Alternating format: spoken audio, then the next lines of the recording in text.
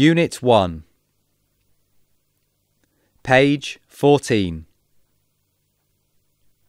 Looking back. Activity 1. Listen and underline the words that have the consonant cluster sounds tr, br, and cr. Write tr, br, or cr above the word that has the corresponding consonant cluster sound. Then, practice reading the sentences.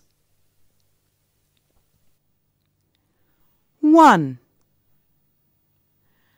After having the ice cream, she brushed her teeth.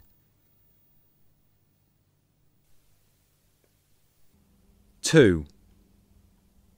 The car crashed into a tree near the traffic lights. 3. Try this new dish created by your brother. 4. They often have brown bread for breakfast. 5.